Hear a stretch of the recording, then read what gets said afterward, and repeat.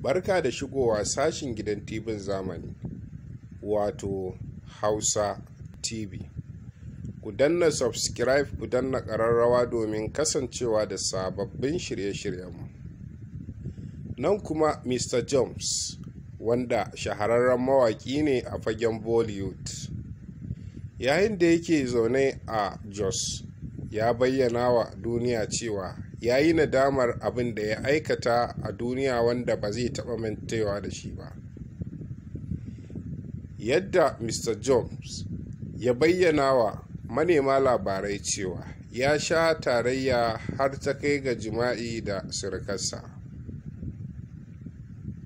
yayin da ya bayyana wa 'yan jarida cewa sun dade suna soyayya da wannan surukar tasa, Allah bai yi zai aure ta ba. Yayin da ya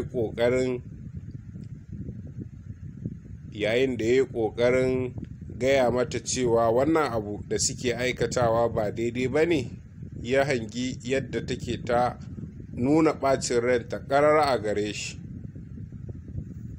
Mr. Jems dai shahararren mawaƙi ne a fagen mawaƙan Bollywood, duba da yadda ya ce yanzu ya yi nadama aikata haka, sannan kuma zai kai kansa ga hukunci ga duk abin da yake daidai a kansa, yana marhabin da kuma ƙoƙarin karɓa abin hannu biyu.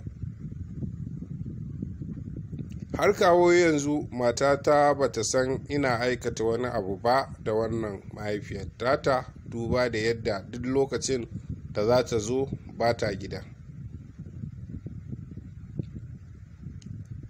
Mun sha zubar da ciki wanda yake wata ɗaya wata biyu da ita, saboda a kowace rana, kusan kowane rana takan biyo gidan kafin ta je wajen aiki. Sannan kuma na yi ƙoƙarin gaya mata wannan abu ba daidai ba ne.